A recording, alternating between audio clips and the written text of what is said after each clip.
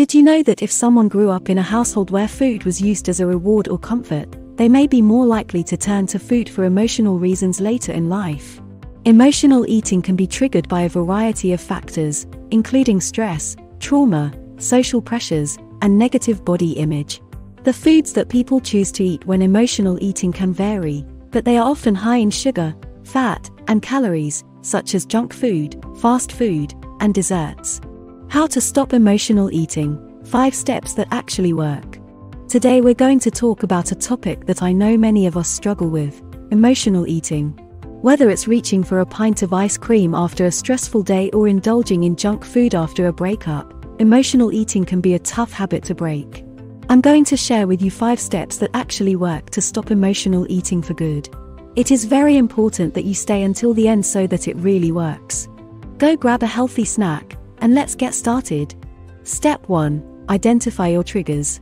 The first step to overcoming emotional eating is to identify what triggers it.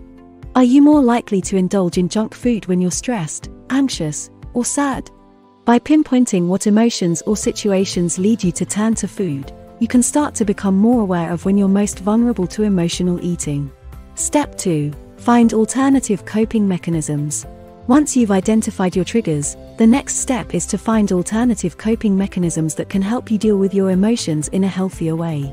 Maybe it's going for a walk, practicing yoga, or calling a friend.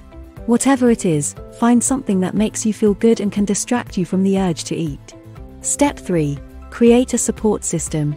Breaking any habit is easier when you have a support system.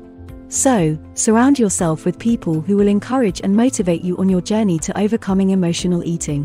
Whether it's a friend, family member, or support group, having someone to talk to when you're feeling tempted can make all the difference. Step 4. Practice mindful eating. Emotional eating often involves mindless snacking.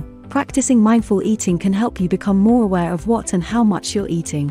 Take time to savor your food, and pay attention to how it makes you feel. Eating slowly and mindfully can help you feel more satisfied and less likely to overeat. Step 5. Give yourself grace. Breaking any habit is hard, and it's okay to slip up sometimes. Be kind to yourself, and remember that progress, not perfection, is the goal. Celebrate your successes along the way, and don't beat yourself up over the occasional setback. Remember, breaking this habit takes time and patience, but with a little effort and the right mindset, you can overcome emotional eating for good. If you found this video helpful, don't forget to give it a thumbs up and subscribe to the channel for more videos like this one. Thanks for watching, and I'll see you in the next one.